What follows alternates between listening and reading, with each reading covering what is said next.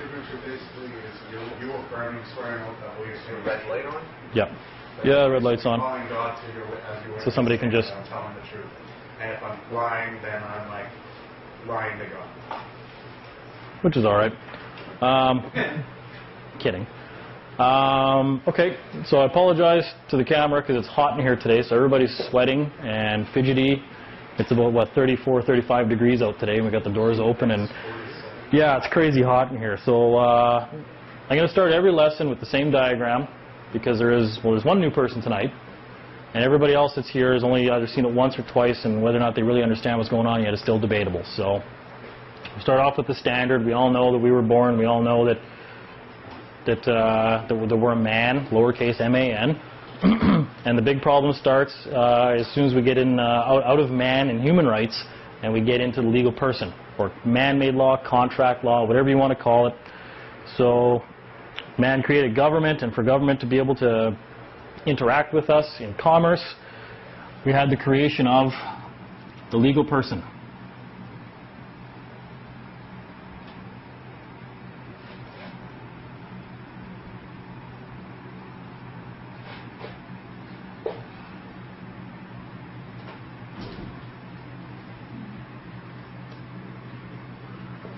Again, I don't mind using my name. I'm not afraid of the government.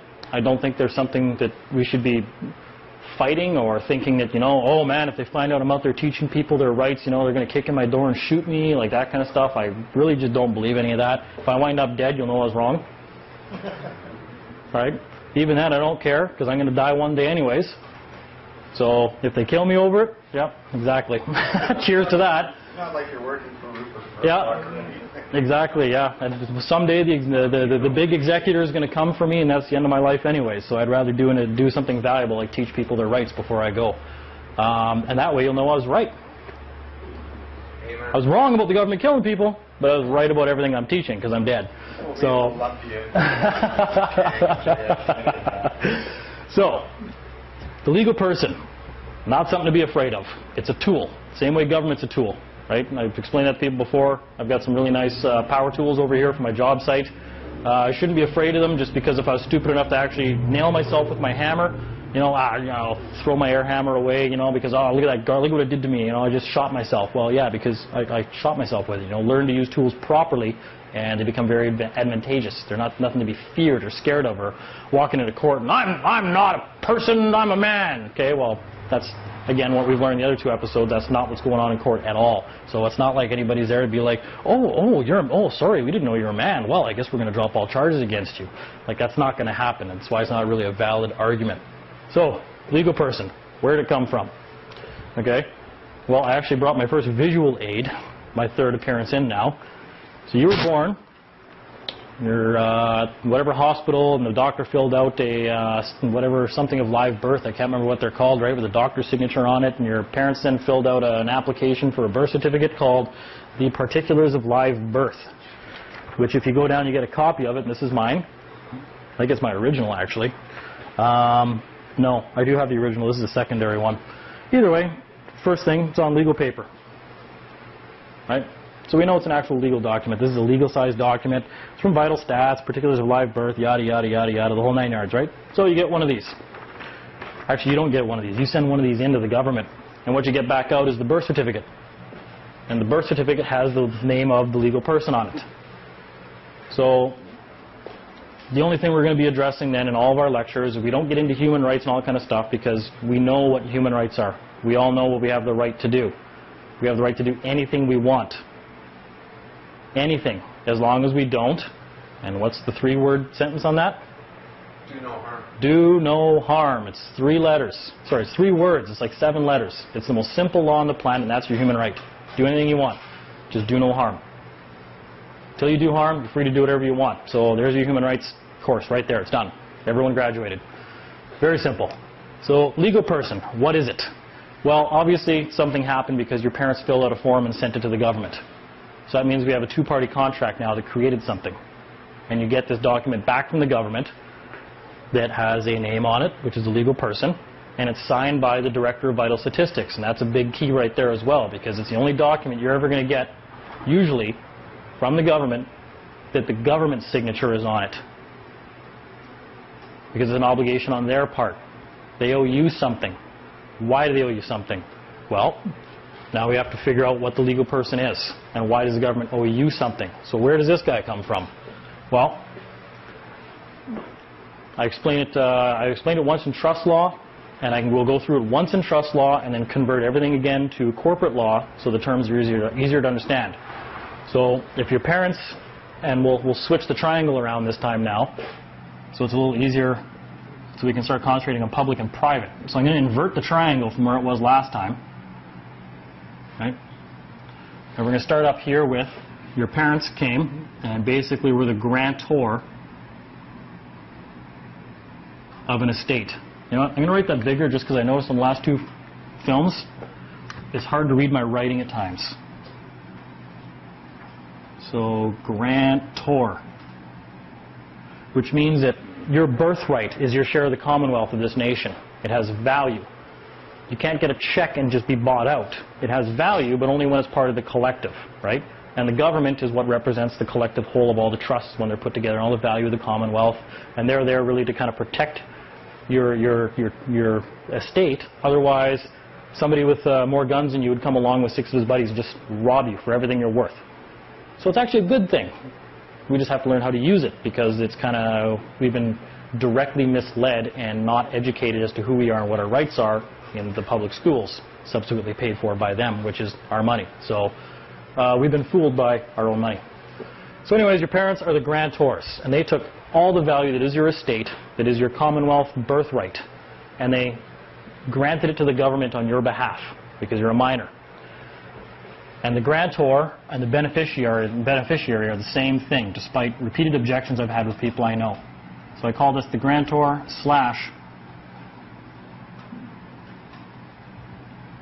/ beneficiary. Okay, it's a little messy. So they're the grantor and the beneficiary of something. And then, what do we know from the other rules of trust law? There's 3 rules in trust law. We've got the grantor, beneficiary. We've got the trustees, and we've got who else? The executors. The executor of a trust. Trustees are the employees, right? Trustees are the employees. Well, yeah, we'll get into that. Executor. So we got the executor, yeah. And so we got the executor, and we got trustees. So we know who we are already because we know we're the grantor and beneficiary of the legal person because we've got the birth certificate. That's a warehouse receipt. That's the starting point of how we can start to decipher everything that's going on here and who we are. So you got your warehouse receipt from the government that says, thank you for depositing something into our corporation. Here's your receipt. It's a very valuable document. Keep it. I think it even says it on some of the papers you get. Very valuable. Keep it safe, the whole 9 yards, yada, yada, right? They never said that was you. You can't be the legal person, but you're a very important component of the legal person. When you become the age of majority, you become the grantor and beneficiary of the legal person. It's all your equity that is in that legal person. And equity is king in commerce. He who owns is in complete control, period. So, got the grantor, beneficiary, the executor, and then we got the trustees over here. So we know who we are. We know we're the grantor, beneficiary because we got the receipt at home. So let's just erase that. Let's figure out who we are here. So I already know the dean, the man, is the grantor and the beneficiary of a legal person because I've got the birth certificate. So we'll even write that in here.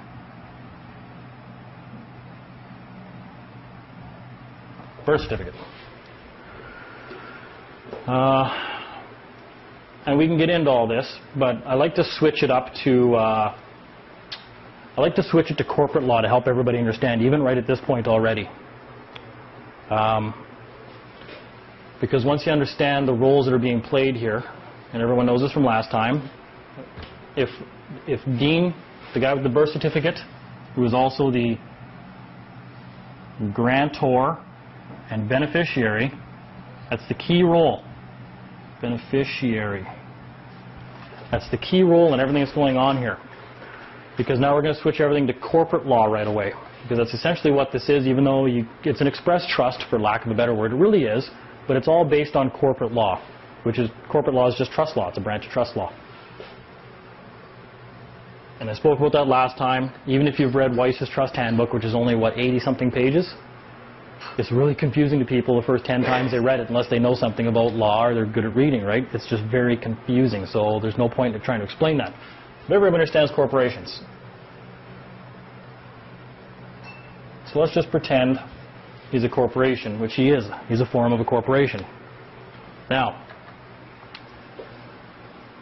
in corporate law, we've got almost the same, it's the same matrix, because we'll talk about that, about why everything follows the same three-party matrix here.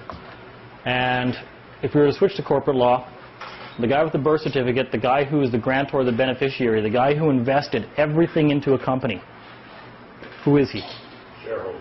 Shareholders. Now, in bigger companies, obviously, they have all sorts of different shares you buy, and they got multiple types of shareholders and different kinds of voting shares and everything else. But for our purposes, we now are actually the sole shareholder of all the equity in the birth certificate. Owner. Owner. I wouldn't even call it owner, right? No one really owns the name. When you look at shares, it says you own a share of the company. You own a share.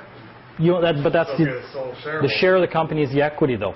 No one really owns the company. So that's another point here, too, is people have asked me, and I've heard the question come up many, many times, well, who owns title to the name, and who owns the name, and this and that? And the simple answer is nobody. The legal person is its own entity, right? It can buy property, it can sell property, it has rights, it can sue, it can be sued, it can do all sorts of stuff. But it needs people to act for it to do that. And that's where us acting in different roles and capacities comes in. And we have to learn those roles, but we've never been taught them, ever. So it's almost like foreign concepts to us once we finally do understand it. That's why I sometimes like to ask people, like, do you want me to go back over something? Because I do understand it, and I realize a lot of people don't at first. So it's hard to really understand what level people are at sometimes. So we're just going to keep going over this model every time we teach one of these lessons first. So now we know Dean, the man. Again, I'm going to write that bigger because I promised I would. Dean. Dean is the sole shareholder of the legal person or the corporation. He's the sole shareholder. He's the only one that owns equity in the legal person. But no one else does. It was my share of the Commonwealth that went into the creation of this as a contract with the government. Well, yeah. Good point. I like that. So, who are the other roles here? Well, if this was corporate law, in trust law, the executors are the ones who basically direct the way the estate's going to be dealt with after the death of the grantor, kind of thing, right? So, an executor in corporate law would be the same thing as a director. Somebody on the board of directors, somebody who's in control of the corporation. Executive authority, exactly, because that's all an executor is in trust law. So executor and administrator, I like to call it too. Executive decisions. Trustees. Well, we've only got one part left in a corporation here. We got the investors and shareholders. We've got the directors, and then we've got the employees of a corporation. So we can even leave trustee there and just write employees below it.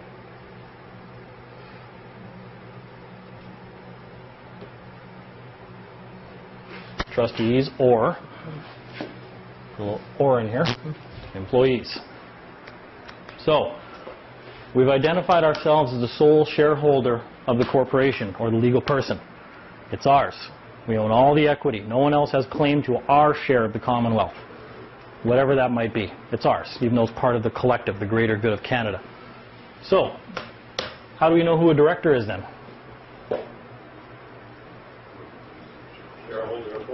Shareholder appoints directors. Shareholders owns everything.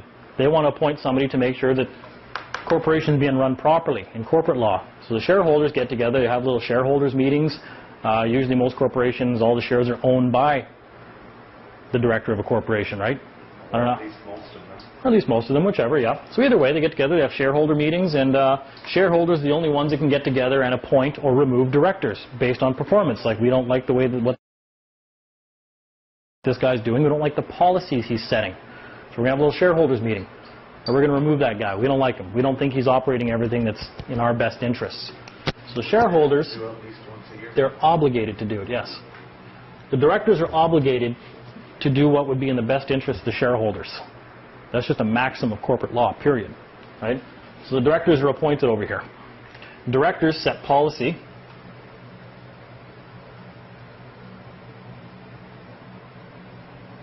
Every corporation has policy that it has to follow, and they do that to tell the employees what to do. The employees then in turn run the corporation by the policy set for them for the benefit of the shareholders. And that's it. It doesn't get any more simple than that. So basically, the government trusted director would be the Queen, and everyone in government would be the trustees. For government, well, That is government. that's something else we'll touch in later today for the first time. We'll get into what the government trust is, because this is only one part of it. You've got to remember the government is another trust of its own that we interact with. So that's... In terms of the monetary system, now they borrow, they create bonds to create the money for the Bank of Canada. We can get into all that. Let's stick with this for now, though. So we know that the directors who set policy, the employees who listen to them for the purpose of the benefit of the sole shareholder. Now we know that we don't know that yet. So sole shareholders appoint directors. So if shareholders period appoint directors. So if I'm the shareholder, who am I going to appoint as a director? I usually would appoint myself. I can appoint anybody I want. Who else do you trust? Who else could I trust? Exactly. Like I like to say, my grandfather always told me, if you want to have something done right, you do it yourself. So I'm the director. Director Dean. And in trust law, you can be the director, you can be the executor, and the beneficiary of an estate in the same capacity. The only one you can't be is a trustee in the same capacity. And that's where capacity comes in. You can be in a different capacity. So that's other stuff we have to touch on. But now we've got Director Dean. Now what's the only role left if government's a part of this equation? Government. Trustees or employees would be government. So we'll just write, we'll replace trustees with government. And they're all employees, and they're limited liability, they're licensed and bonded in the whole 9 yards, and they're basically the trustees of the public employees of this corporation. Okay, so we know how this works now. That's the relationship.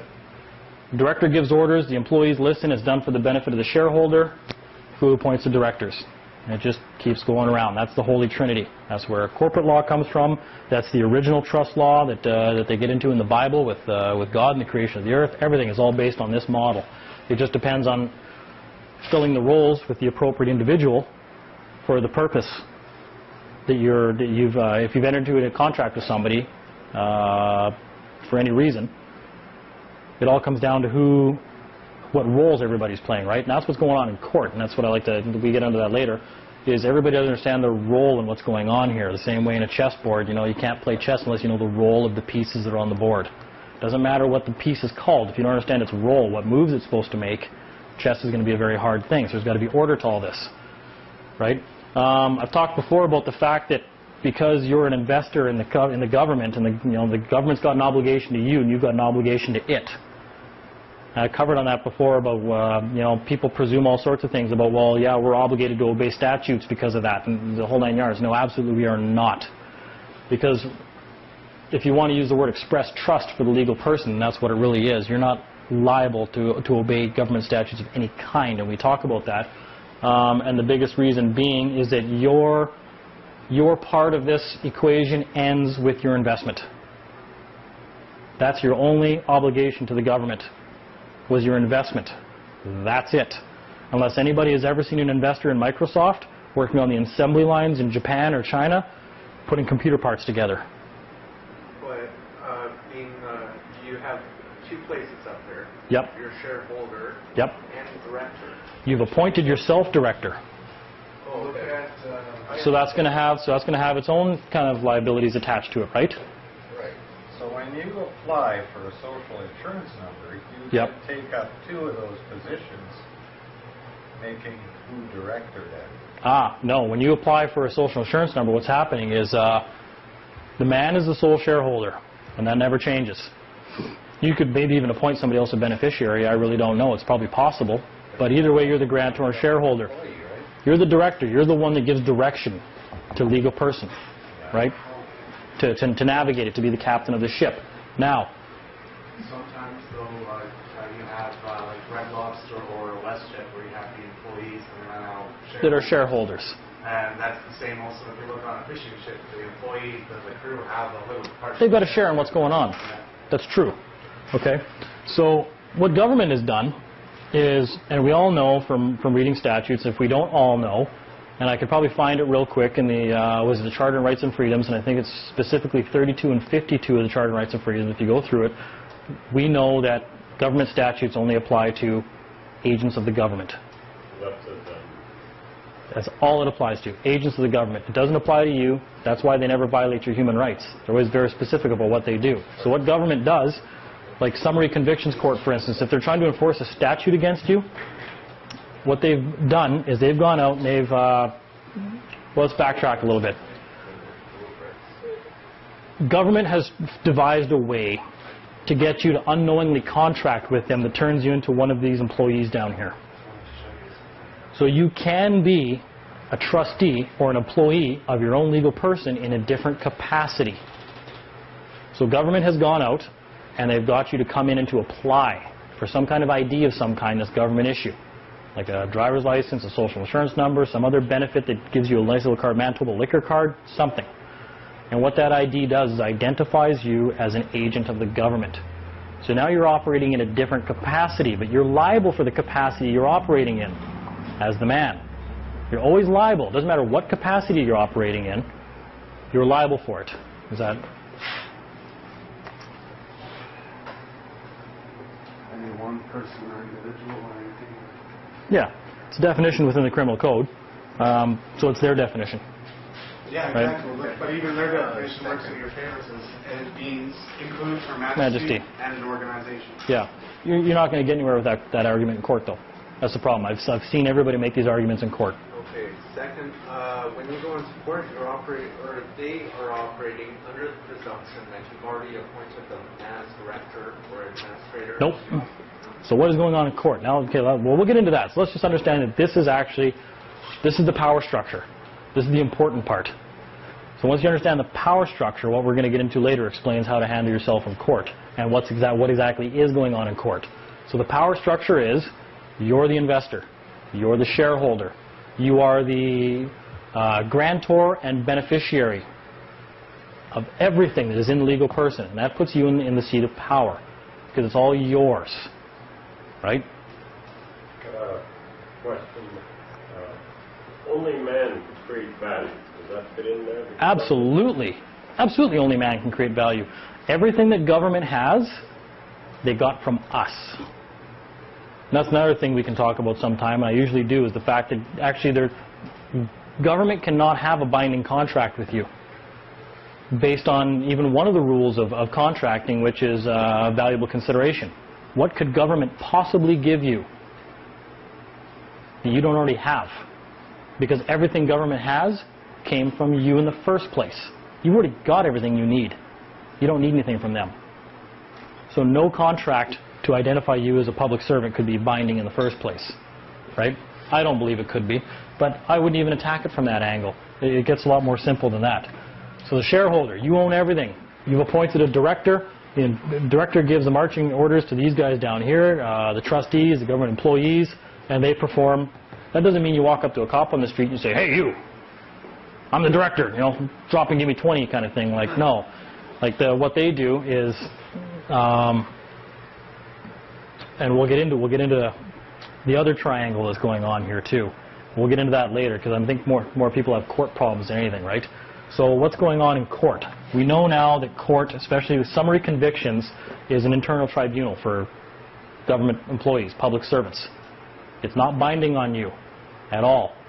So the presumption when you walk into court is that's why police, when they pull you over, what do they want to see? ID. If you give them government issue ID, then it's identified you as an agent of the government. So the presumption now is you're performing some function of government. And if you're performing a function of government, you have to do what the government says, because you're under the liability of the government now for being one of these guys. Because government's assumed all liability for their employees. Government can be sued if you're doing something you're not supposed to be doing when you're performing a function of government. So that's all the Criminal Code of Canada is a rule book for employees. And if you don't do what you're supposed to be doing, you're going to be penalized because the government's assumed liability for your actions. Which is what's being said in that thing, that one line where it says anyone this, because anyone that's considered part of the government is technically part of the person of Her Majesty. You're part of the person. Hence why Exactly. you're included. And this is the reason why. Okay? When you walk into court, summary convictions, and they call the name of the legal person, they're not calling you. They're calling a hearing for the legal person, which is a corporation, no different than what a boardroom meeting would be or any kind of a formal hearing, a formal setting where records are being kept for the legal person. Right? And they really need you there because they're the one that they want to get to assume liability for everything that's going on. Because they just drafted a bunch of securities and stuff like that, and they really need you to, to take the to sign them and authorize them, and right. So now the fact that we're the grantor, the beneficiary, the sole shareholder, and the director is irrelevant now, because now we want to start dealing with what's happening when you're in court. So we got summary convictions. So they call it legal person, and most people stand up and they start their arguments about I'm a man and this and that and everything else, and or I'm an agent for the legal person, whatever their argument's going to be. Okay, well, no one's disputing you're not a man, first of all. They know you have human rights.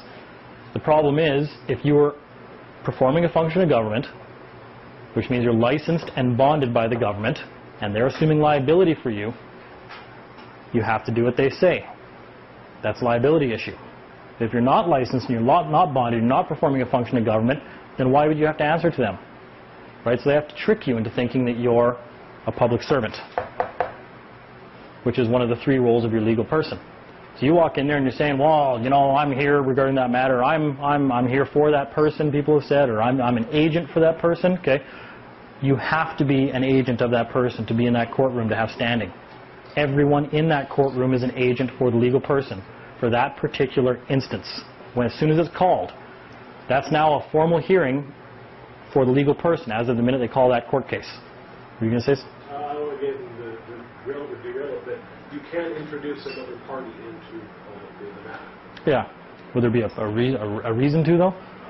I like going in as a third-party intervener or a paramount security. Friend of the court, all that kind of stuff, yeah, but you're not going to be able to do anything. You're not going to I think your standing is vastly limited by that. And people should stop being scared of the name and start controlling it, which is who they are, right? Assuming you're the captain of the ship, you're the guy that owns all the cargo. That puts you in 2 fundamental positions of power regarding the legal person. So why would you want to walk away from that and say, well, I'm just there, I'm a friend of the court kind of thing, right? Because if you're not to if you introduce yourself as I came in as the representative of the paramount security interest holder in the property of the person. Yeah. So at that point, it's no longer a sole shareholder. I'm coming in as beneficiary. Yeah, and again, yeah, and I've said that before, that when people go in and they're there as the beneficiary, judges have no problem with that, right? Yeah, they're like, okay, well, just sit back there and shut your mouth then, because you're just the beneficiary. You have no say in anything that goes on here, kind of thing, right? If you had a problem, you can always bring it up at a boardroom meeting later when you guys have a shareholders meeting and vote in a new director and you're just here to accept benefits or refuse them or do whatever, right? It's not a position of authority of any real kind that they recognize. Yes? So the judge is not assuming that position of authority? No. What the judge wants is somebody who is a liable public servant. Liable. So they need somebody to assume liability for the charges before the court. And it has to be a public servant, because that's all they can charge in the first place. That's why they need a driver's license, social insurance number, any other form of ID when you get pulled over. And that's when the realm of presumption starts to take over, right? And we've talked about presumptions before, where it's just presumed you were acting as a public servant. Jurisdiction is presumed. They operate on all these presumptions. Now, we don't know what presumptions they are. because I don't know what anybody's presuming about anything right now, right? You can make guesses about what somebody's presuming based on their actions, but for the most part, we have no idea what people are presuming about life in general or what people are thinking. All we can do is make statement of facts about ourselves. So that's where we start to dismantle their presumptions. And some real easy questions are, you know, well, number one, if you show up and you're just an agent of that legal person, they're presuming you're an agent in the capacity of a public servant, because that's all that hearing is for. The court, the summary convictions court, is a internal tribunal for public servants.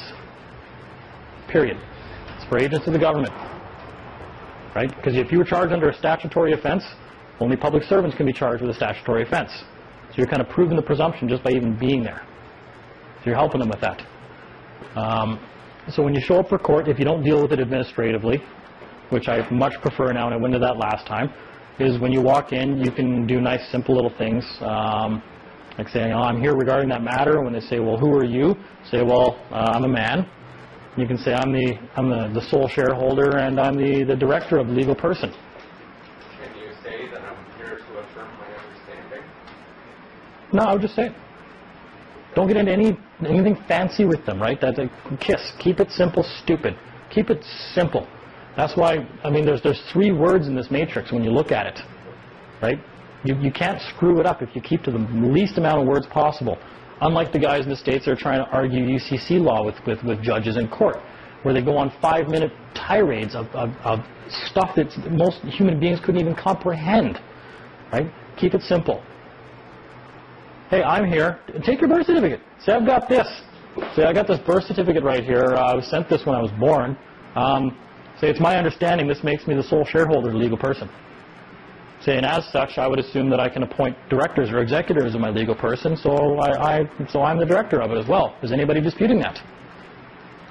Like, that's a nice way of saying that, isn't it? Right? If they freak out at that point, well, you know what, that's kind of their problem. So, but I will say they don't like that stuff happening when they're surprised by it, especially because that's a good way of embarrassing them all, right? Because again, and I touched on this last time, the judges are only operating on the information given to them by the Crown. The Crown has claimed that you're a public servant. You have to be for the Crown to be bringing you there, because that's all they have jurisdiction over. So that's all the judge is operating on. So you can clean up that little presumption before you even get to court by sending stuff down to the court file, contacting the Crown in advance and saying, hey, I think your cops made a mistake. There appears to be a misunderstanding, because when they pulled me over, they must have assumed I was a public servant when they were beating me, because I'm not aware that I am a public servant. And that's, you know, you can use negative averments at that point too, which I like. You know, you haven't produced any facts or evidence that I was acting as a public servant at the time I was arrested, and I believe no such evidence exists. Put the burden on them to prove you're a public servant, and when they don't reply, we got a month to deal with this stuff. And they give us a month. They give us a grace period. You know, they're not dragging us. Well, they have with me, especially because I was being quite belligerent. They normally don't drag you right into court and, you know, try you right there on the spot, and out comes the guillotine and you're done. When you demand habeas corpus, it's like that, though. Yeah, I mean, habeas corpus, it's what, produce the claim or produce the body kind of stuff. Body, well, it's the file. Yeah, that too, the body of evidence, that kind of stuff, yeah. The old thing, it's like, you're trying to do this murder, show me that I murdered someone, produce the body. Yeah. Where's the body? If there's no body, there's no murder. Why not make the argument more simple, though? Like I say, like believe me, I could write a book on ways you could probably go into court and make arguments and drag it out as long as possible in the whole 9 yards. But it gets... It probably will, yeah, exactly, eh? So...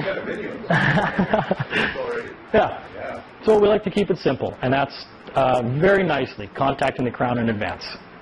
Saying, hey, I believe there's been a misunderstanding. I'm going to give you a chance to remedy the situation. Right? And then have him basically ask him for some evidence of some kind. If he doesn't answer to it, then you respond to him, or you default him. Well, you default him. Yeah, you just default him. Right? You don't need to wait for anything. Default. Yep. You just write a letter, or does it have to be registered? No, when I default somebody, I write up something called I used to do notices of default, where I just send them a notice that I've defaulted them.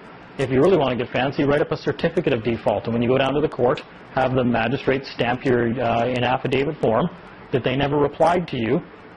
So, Yeah, so if you've sent your request in the form of a negative averment that says you haven't produced any evidence, I haven't seen, or if any facts or evidence, and I believe no such evidence exists that I was a public servant at the time I was detained and a complaint was made, right? Then you default them on that. You send that into the court file with a motion to dismiss the charges. Okay, that has to be an affidavit or this? It doesn't have to be an affidavit, no.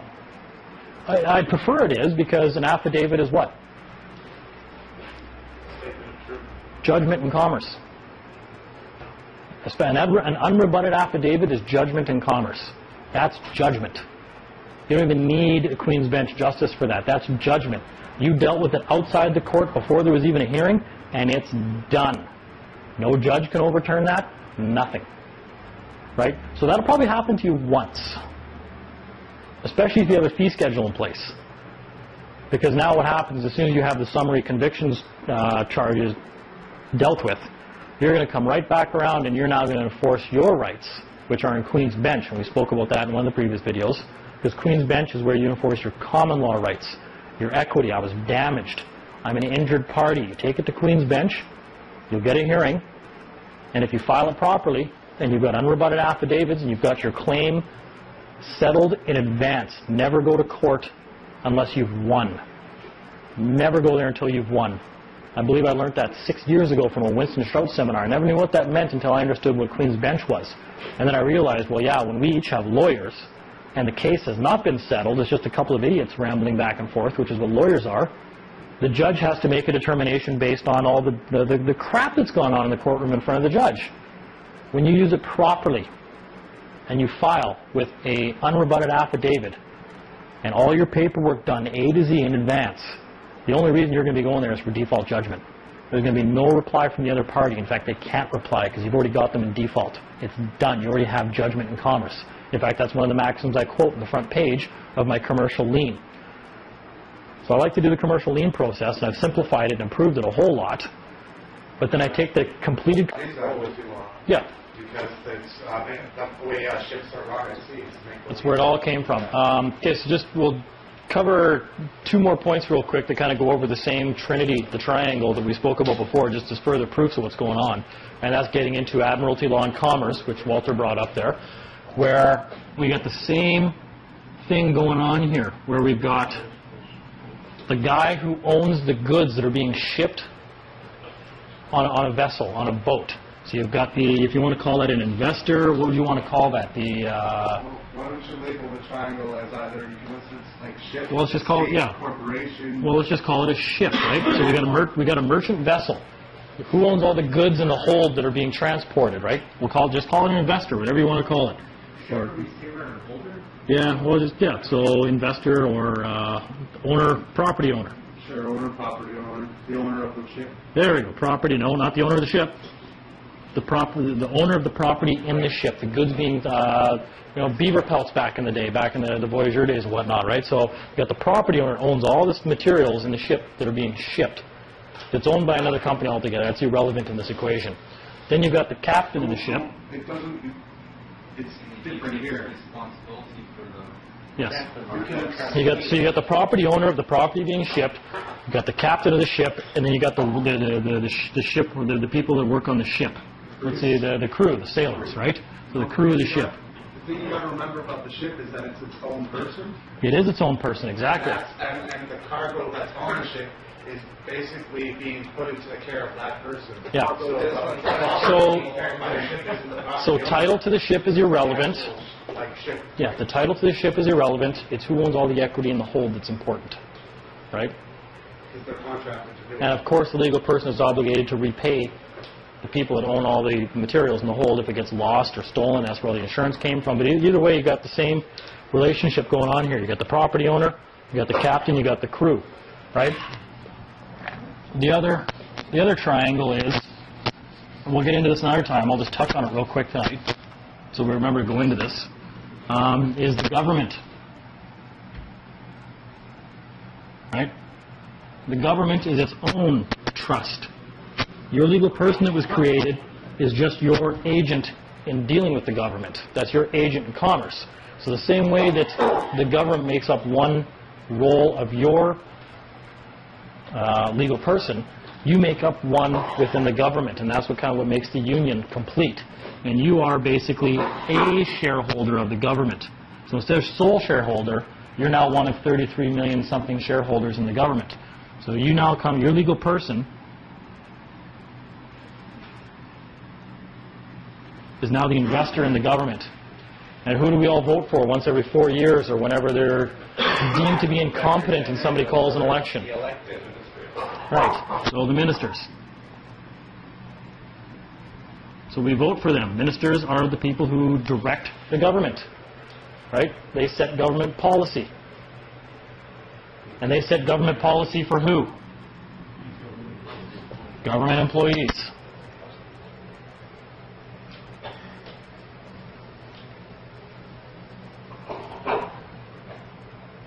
Right? Not a very good S. So you're not the investor in the government. Your legal person is.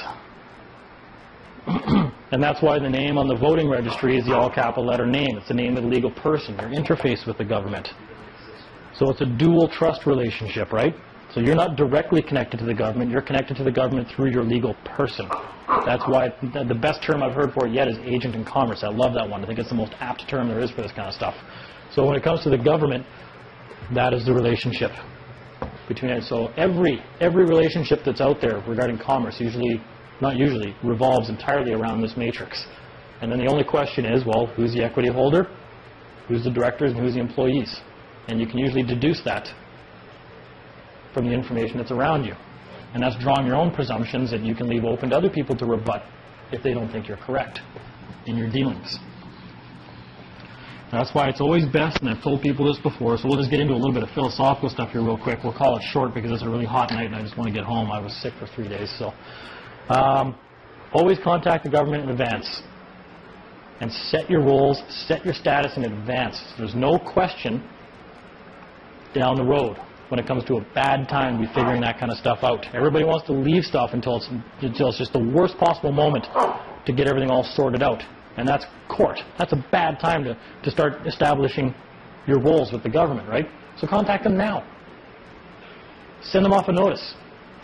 And we talked about this in the last video. It's my understanding that this birth certificate, don't be coy with these people. Just come right out and say what you mean. I mean, that's what substance is, right? There's no form to this. Substance. It's what your understanding of things are. And if you're wrong or they think differently, they can correct you and they can negotiate with you or send you a no, that's really not it, actually. It's our opinion that, blah, blah, blah, blah, blah. You can't consider politeness when you're seeking understanding. Exactly. I want to understand this, so I'm going to be as blunt and as simple, keep it simple, stupid as possible. It's my understanding that this birth certificate was generated by the filing of that particular of a live birth into the vital statistics. That would make me the investor. That means that I own all the equity in whatever was created, being this legal person. Do you deny this? If no timely rebuttal, it is agreed that. When they don't rebut, your statement stands. And then go on from there, and then just say, well, and that being the case, I understand that I can appoint myself as the director. So unless you can provide lawful excuses to why I can't, this is your notice that I am the director of the legal person. I've never seen any evidence or been presented with any facts that I'm obligated to perform a function of government for any reason. Do you have any proof that I am? Like, phrase it any way you want, as long as you can prove that the substance of the statement is what you want it to say. And that's why I try to keep people from trying to use all these fancy words to prove how smart they are. Okay? I don't want to do that. I want to use the most simple, dumbed down word I can possibly use that leaves absolutely nothing open to interpretation. I want nothing open to interpretation. If you're using a word that you want to make sure they know what you mean, then you can include the Black's Law definition of that word in your, I believe that blah, blah, blah, blah, blah. Like when I contacted, when I contacted the city prosecutor that time and I said, I believe that I own my property in fee simple as defined in Black's Law Dictionary. And then I gave the Black's Law Dictionary term, which meant absolute authority over my property. Their definition of fee simple in the Land Titles Act, or whatever the hell it's called, says that they're a joint tenant in common. But we don't rebut that. So I contact them in advance now and I say, it's my belief I own it in fee simple, according to this definition. And then I said, if you've got a different definition, that's your own problem, because that's within your own act, and your act doesn't apply to me. That's your act, not mine. These are my definitions. If you're claiming otherwise, you've got X amount of days to get back to me, otherwise you agree with me. So start contacting government in advance and start setting these rules before you wind up in court on a misunderstanding that you're a public servant. And that's why you asked them very explicitly and clearly, are we living in an open-air prison or a free society? Like, are you a slave in essence? Well, they're through trickery and and really trying to conceal what's going on and fogging everything that's going up, just so you don't really understand. Clarity. Yeah, they're. I mean, look at their law books. They've got stuff this thick meant to confuse you. That tells me right away that I want to limit what I'm saying with them to the least confusing statement possible. Because everything they do is about generating paperwork that's confusing. So we want to simplify that, use the most simple words we can, and tell them right at the outset, by the way, before I start even speaking in this letter, I want you to know that the definition of every word in my letter is found in Black's Law Dictionary. Or Webster's. Or Webster's. I like to use Black's. It's a good common law dictionary, right? Right? Yeah, you can get into Bouvier's is a really excellent one if you want to get into law, but if you start speaking people's common English or whatever, yeah. Yep. Then precedent would be set like Yep. a lot. But just outline which dictionary you want to use then. If you want to use Webster's, use Webster's. It's your life, it's your rights, it's your rules. Use Sesame Street. There you go. Yeah, I don't care. In fact, create your new definitions like the government does in the Interpretation Acts. That's what I do. There you go. By the way, when I say this, it really means this. Yeah. If you really want to confuse them, but What's the definition? It's like, well, since I sent them a notice saying the definition of a free man is anyone who does this, that's the definition I'm using. yeah, it's whatever definition you want to use, but make sure there's clarity between the parties. Because again, if you go to court, you're going to want facts. And what are facts? Agreement both sides. Facts are agreement of the parties. This is not a pen unless me and the other party say it's a pen. Otherwise, we have a dispute. Okay. You said to contact government. Who do you recommend sending these letters? Well, it depends. What purpose are... so the question was, when you're contacting them, who do you contact? Gotcha. Okay. So what purpose are you contacting them for? About a driver's license? That's good. They're only claiming that you have to follow the Highway Traffic Act. So who's... It's just about the birth certificate, like you're saying. Okay, that's another matter altogether. I'd contact Vital Statistics. There's a minister that's in charge for that. And I can't remember... for the social insurance number, it's Human Resources Canada, which is Diane Finley right now. For the Receiver General, for other purposes that I was doing, that's Rona Ambrose. There's a bunch of them, but technically look for the minister that's responsible for whatever act you're looking at addressing. Like if they're claiming you need a driver's license, anything to do with MPIC, the roads, anything, that all filters up through the Attorney General's office. So you want to be contacting the appropriate officer, exactly. If you just start sending stuff off to the Lieutenant Governor, you know, just in a big tirade, I mean, it's... Yeah, you're just going to look like a loose cannon. Yeah, but I will say when I did have a problem with government, I brought it up with the appropriate minister, and they took no action, and they failed in their duty to do anything about it. Then I went next up. I didn't go to the Premier, because I don't care about the Premier. I went to the guy that appoints the Premier. And if you read in their own laws, they'll tell you flat out that the Lieutenant Governor of Manitoba basically takes the guy who had the leader of the party with the most votes and invites him to become the Premier. That tells me we're not really picking him. Right. Right? I agree. Sorry, just in follow-up to that question, CFS, who would you... That is Gord McIntosh. We don't contact these guys on a regular basis. I don't know who they all are, eh? Yeah, Gord McIntosh is in charge of, he's responsible for the CFS Act, which is actually, they're actually a private corporation called All Nations Coordinated Child Family Services Network. That's the real name of them. I've got a copy of their act right here. They're a private... Yeah, we had to get a copy from the Woodsworth building, right from the corporation's office. where they're actually like literally a registered corporation right in the Woodsworth building in the company's office, where their motto is like facilitating something between government and the public or whatever. And it's like they're just so it's there. It's like I keep telling people, we've been going through this jungle with a machete for a year, for a decade, trying to get to where we're going. We get there, and we look right beside us, and we've just been cutting bush through a superhighway the whole time. It's right there. And once you get up to the top and you get talking to some of these guys, which we have, they all know it. It's not like it's a secret, right? But they know 95% of the people more are going to go away and not try to enforce their rights just because they just don't want to deal with it. So that's their job. They just don't understand. They don't want to deal with it. They just prefer just to have their license and pay the odd speeding ticket or just don't drive, right? But everybody is a corporation and everything, all buildings or whatever, corporations. Yeah. Well, and it all comes under contract law, right? In the common law. Yeah, your common law right to contract.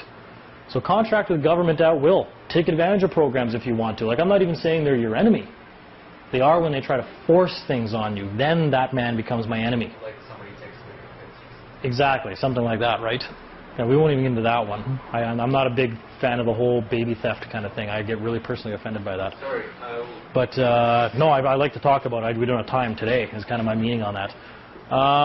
So that's the whole point of this all. It's all about your demeanor and how you're conducting yourself. And people have to realize that if you want to be what some people call a free man, and you want to assume full liability for your actions, be prepared to pay the consequences of your actions. Right? You're free to do whatever you want, but you cannot escape the consequences of your actions. That's a maxim of law. An eye for an eye. Tooth for a tooth, an eye for an eye. So you're more than welcome to go out in the world and do whatever you want in your own private capacity as a free man. But be prepared to answer for it if you harm somebody. Right? So government is not my enemy until they try to force things on me. And that means if I get pulled over and I've got a private plate, I've properly rescinded my contracts with the government. You have not got into an accident with anyone else where they might think that you're a suspect. Yeah, they're just trying to pull me over and charge me with a traffic offense, and they're the ones, you produce a license where I'm arresting you right now on the spot. Okay? Yeah, that man's not my friend anymore. He's not a public servant. He's now my enemy. Right. He's attacking me. Well, this here's something that I think about free men is that they're always peaceful and respectful at all times. You've got to until it's time to not be respectful. Well, you can run for as far as you can, and then it becomes legally... Yeah. But the best course of action is when you run into that problem, and I say this all the time, is if you have a fee schedule in place, just sit there and enjoy the abuse and smile and say, dude, you just paid for a lifetime of margaritas on a beach by what you did.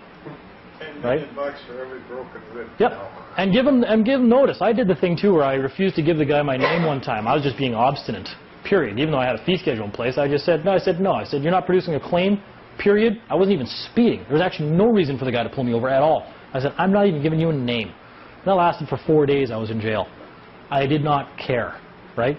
I'm still enforcing the fee schedule anyways. But I'm more than happy to give him a name now. As long as the fee schedule in place, say yeah, my name's Dean Clifford. I'm the director of this legal person at this contact address. And if you check on the computer, I'm pretty sure there's a fee schedule in place right now that has an article in place for the damage you're causing me right now. Just so you're aware, it's costing me this much money. I just told you guys even before we were on camera tonight the story about, my brother seems to get in as much trouble as I do, even though... Well, you always got to get that in before it's always best. Yeah, and a lot of these confrontations now, if people are saying the right words, are ending with ones like he just had there on Thursday last week where the cop ordered him out of the truck because he wouldn't produce a driver's license. And he said, sure, that's not a problem, but it's going to cost you 50 grand because I don't do anything for free without a court order. If you get a court order, I'll do it.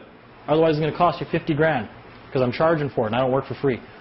The cop's like, oh, whatever, blah, blah, blah. So he gets out and he stands right where he said he was going to get out and stand. The cop's like, well, no, I need you in the back of my car while I take a statement or whatever, while I write up the paperwork. And he said, no, our agreement was I was going to stand right here for 50 grand. Thank you. You now owe me $50,000, by the way. And there's 2 of you, so that's $100,000. Say, if you want me in the back of your car, it's going to cost you $1 million. I said, and I'm not going to go willingly. That's going to be against my consent. I'm not going with you. And if you force me, that's going to cost you $1 million. And the cop just went, I don't care. Just stay there then. But as defenders of public peace, they can't also bring arguments against you. Don't get into that kind of argument with them at the side of the road. I'm a defender of the public peace and all that kind of, you're going to go to the loony bin if you start with that kind of stuff, right? I hate to say it, it's probably all valid. It mostly is. If you look in the Criminal Code of Canada... We also have C-3PO transfer or whatever. Yep. There could be another topic. Yeah, another topic for that one. The Criminal Code of Canada, I can look it up. The definition of a peace officer in the Criminal Code of Canada, not under another act. The highest station that a cop can hold is a peace officer, which is something everybody is. It actually says right in the Criminal Code, we're all peace officers. That is in there, and I think a couple of you even know that. So they have to come out from under every single statute they're under, they have to come out from behind it to achieve the same thing that we're capable of being, which is a peace officer. That's their highest authority. So when they're enforcing a statute against you, they're actually of a lower capacity than they would be if they were just enforcing, if there was like a complaint or a breach of the peace made against you. Right? But I always call them public servants. So anyways, that's some of the philosophy about going in there is, yeah, you should be conducting yourself in an honorable manner until your adversary is being dishonorable. But even then, don't fight them. Believe me, they're just going to make you regret that you fought back. Or peaceful and respectful at all times. Yep. And they assume the roles as well. Yep. And as long as you got your fee schedule in place and you have identified yourself, and I'm big on that, but don't identify themselves in the way they want you to identify yourself. They want you to be a public servant. And you can tell them flat out. And my brother did that when they gave him his ticket there on Thursday. They gave him a ticket for driving without a license because he refused to produce it. Because there was no claim being made against him, right? So they said, they made him sign a warrant, I think, to appear for the assault charge or something. And so he signed it Director 4, then a signature, and then all rights reserved right below it. And the two of them grabbed that and they ran back to their car and they're both looking at that and they're looking at him. Yeah, and they were not happy about that. It took them a good couple minutes before they came back and then they started demanding ID from him again. Because they realized they're hooped, Very fundamental things that they need in order to obtain a conviction. Yeah. You got to remove jurisdiction from them to enforce the Highway Traffic Act on you, to tow your vehicle, and the best way to do that is to not have a license at all. It's a big fear thing. People think, oh my God, if I'm driving around with no license plate, they're going to tow my car and I'm never going to get it back. I got news for you, okay, from somebody with experience in this matter. If you have a license plate, they are definitely going to tow your vehicle. Because that gives them the jurisdiction to do it. If there is no plate, they have no jurisdiction to tow your vehicle. None. And we've proven that now. Unless they declare it an abandoned vehicle, at which point they claim salvage. All you have to do is go and get it. Exactly, but there's no charge. Your notice to say, hey, this is my vehicle. If you guys ever see this, do it in advance. Exactly. That's your fee schedule you're sending into the government. So we're going to get into that for people to do that so they can start driving with their own license plate. Yeah. And if you were there, you could say, I'm in peaceable possession of it. How can you declare it abandoned? Yeah, that would never happen. The one time that it has happened now, that one of us did get pulled over with their own private plate. We all know the story on that one. They just towed it back to the guy's house. He just put his spare plate on it, was driving it 5 minutes later. Right? Big deal. But he now had a claim against the city, and we filed the lawsuit in Queen's Bench the next day. And we told them we were going to do that. We want them to know that we mean it from now on when we say things. We're men of our word. Yes. If we tell you you're going to be in Queen's Bench on Monday, we go down, we file Monday. Okay? So the second time, about 3 weeks after that, they were parked out here in front of the office the one day with where the Jeep is there with the Sovereign plate you guys have seen on there. Yeah. They sat out here for 45 minutes talking, and they ran the plate, called it into head office, and then they drove away. They knew the second time, don't tow that. Maybe they did, maybe they didn't, I don't know. But they drove away. Technically speaking, that vehicle had no plate on it. So they should have towed it, according to their system. Right. But because we'd already given them notice now, there's about 4 or 5 of us now that drive with plates like that. And that's actually something else that you can cover at a later date. Yep. Common law jurisdiction like that, where somebody claiming common law jurisdiction can draw authority from. Like if there's a private passenger vehicle clause in Alberta, you can use that in Manitoba. I wouldn't use any statutes. You don't need it. Don't use any statutes to defend yourself in any way. Given consideration.